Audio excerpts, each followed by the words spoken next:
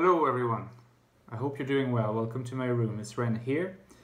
I'm going to start a new typological series which will be focused on the 16 types, the 16 main types of the Myers-Briggs categories on the basis of the type functionalist model that I have developed and articulated in previous videos. So I refer to you to prior videos that I made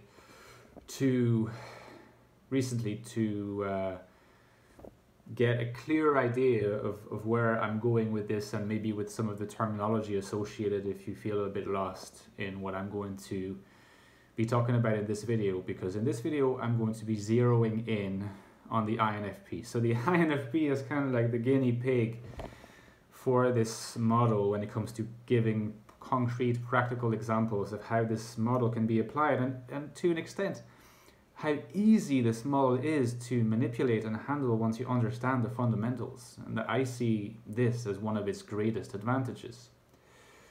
I like the INFP very much. It's one of my favorite types. I confess to having a certain kind of soft spot for it, partly because my granddad was one and my brother is one, and you know, I love them both.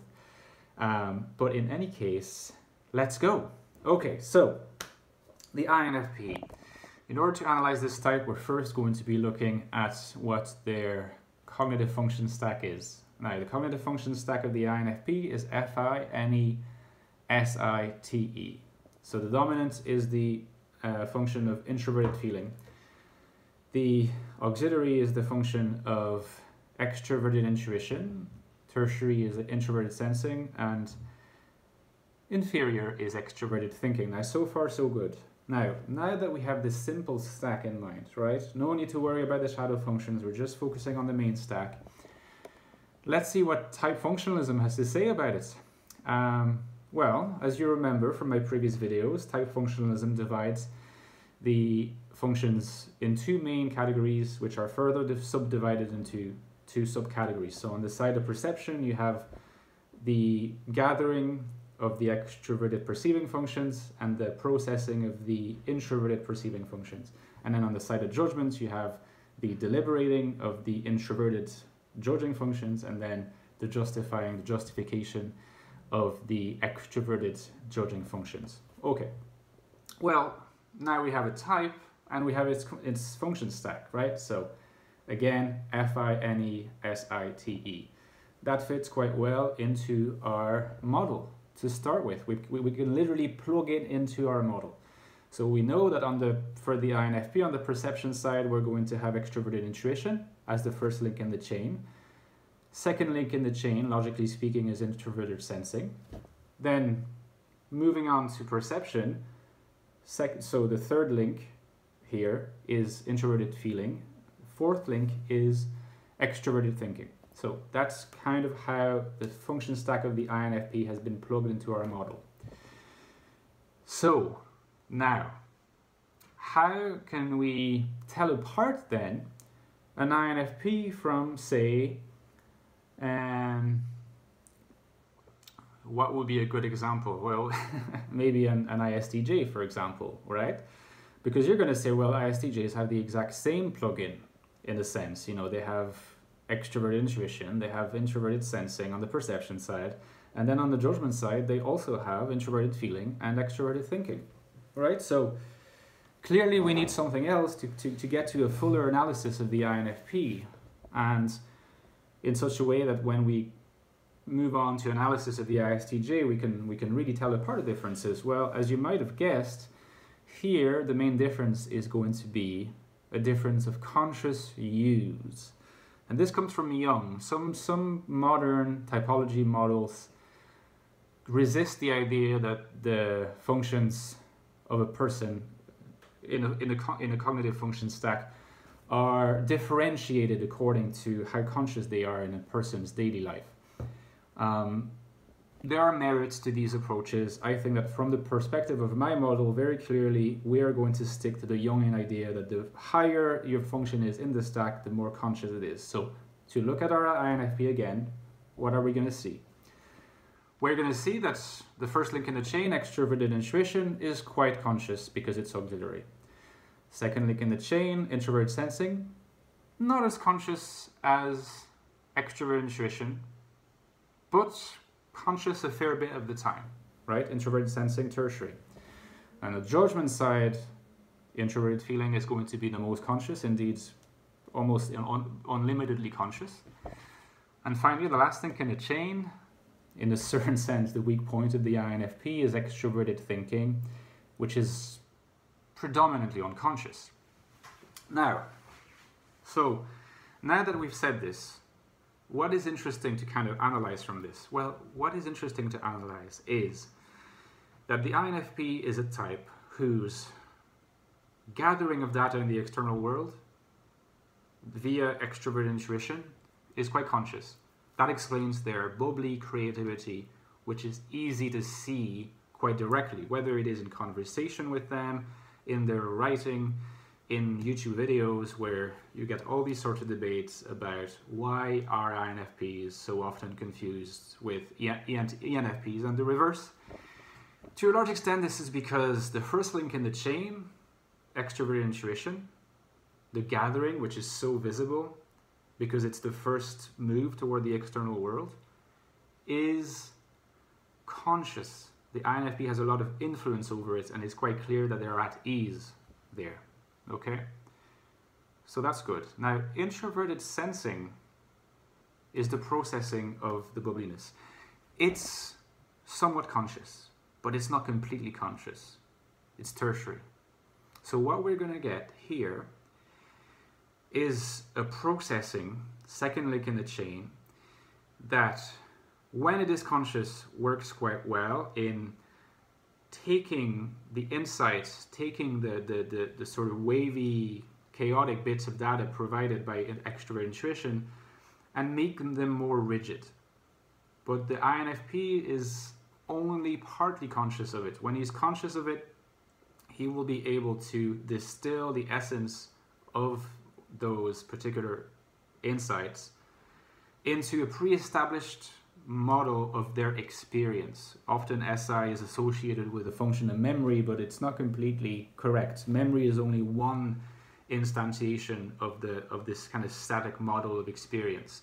The stasis is linked to the sensory function, whether it be in gathering with SC or in processing with SI. But with SI, what you have is static processing, so the intuition is sort of put into neat categories that are already existent because they're kind of the core of the INFP's experience, okay?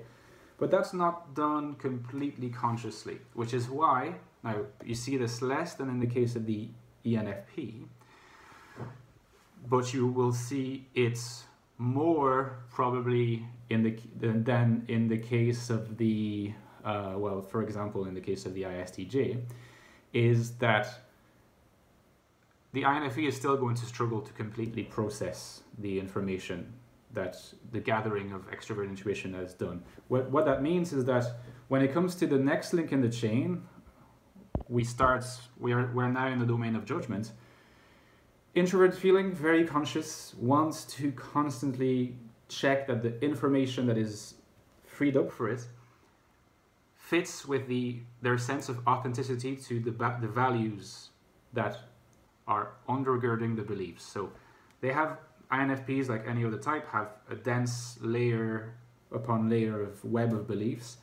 It's very important to the INFP that the beliefs cohere, or maybe I should not say cohere because I use that for introverted thinking, but are aligned with the values. INFPs are highly conscious of their introverted feeling function, so they're highly conscious of their values. They're going to want to make sure that whatever piece of information they try to make sense of is aligned with their values.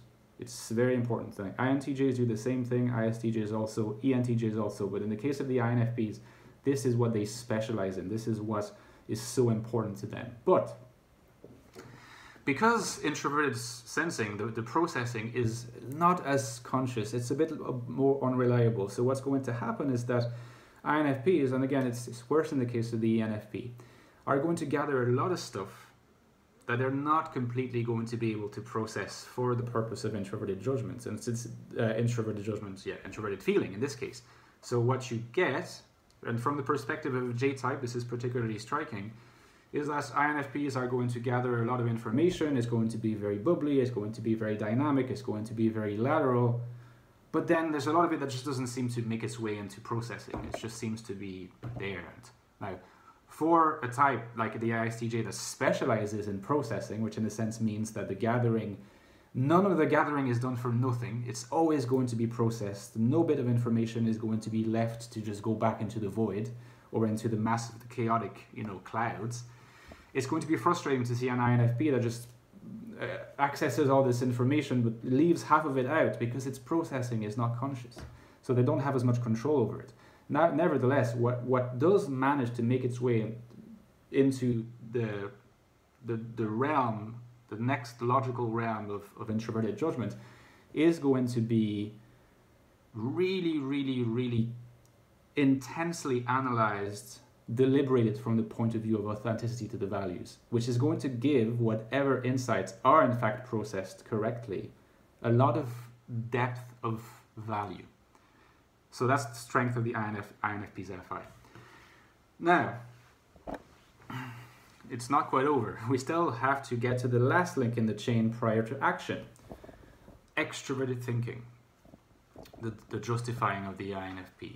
That's tough for the INFP because extroverted thinking is mostly unconscious. So what that means is that those conclusions they reach internally, which are very profound, very deep, and whose alignments with their values have been carefully confirmed, carefully deliberated, carefully investigated.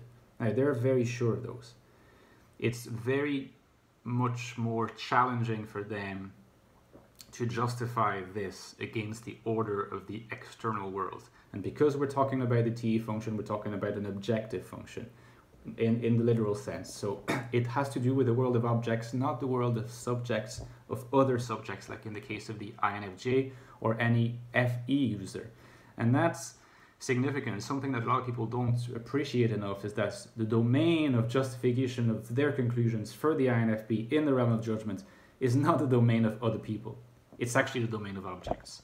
But unlike the ENTJ and the ESTJ, who are virtuosos at fitting their conclusions with the domain of objects, similarly, more or less for ISTJs and INTJs, that can be understood because, again, their TE is quite conscious. In the case of the INFP, it's really not their strong point. And so there's going to be a tendency to remain stranded at the level of introverted feeling. And this is the reason why a lot of the time people think that the reasoning of the INFP ends with introverted feeling. It doesn't end with introverted feeling. In fact, the INFP is never more satisfied than when their introverted feeling based conclusions have been validated, have been vindicated against the order of the external world. It's just not that easy to accomplish because the extroverted thinking is not that conscious, but it can certainly be accomplished. To give you one example, Jean-Jacques Rousseau, you might have heard of him. He's a French philosopher. In fact, he's not a French philosopher. He's a French-speaking philosopher, but Swiss in nationality. Wrote a social contract somewhere around the late 18th century. Now, he's universally seen as an INFP, Rousseau is. He managed to create a system where his internal values were vindicated against the order of the external world. And he did this via the concept of the social contract. And the social contract is influential everywhere nowadays. It influenced Kant, it influenced a whole generation of philosophers, lawyers, and it made its way into the concept of democracy today. Now, this was a typical example of an INFP managing to bring his authentic values aligned with his conclusions to justify the external validity of those conclusions on the basis of the external world. Rousseau, in the political realm of his time, now the social contract was not the case. He was living, he had to deal with absolute monarchies, but he managed to present the idea of the social contract as a legitimate, as a logically acceptable, a logically reasonable addition to that external world. And, you know, the social contract is an object in some sense. It's an abstract object, but it is an object. And it became accepted over time. And so in this case, we have a great example of an INFP managing to redeem his FI-oriented conclusions, the conclusions of his internal deliberation, vindicating against the external world and proving to have a massive influence. So INFPs do this a lot. Well-known INFPs do this a lot by means of books. This would take us a bit further away in our investigation, so I'll stop here. But I hope to have shown you that the model can be applied to kind of investigate really any type. And I am, in principle at least, focused and serious about the idea of applying the model to the 16 types and see if we can clarify every type in this manner by not making use of any fanciful, highfalutin concept that's very vague and hard, you know, has blurry boundaries, just sticking to the 4 tasks: processing, gathering, deliberating, justifying. See you guys, and let me know what you think and if you thought that was interesting. Bye.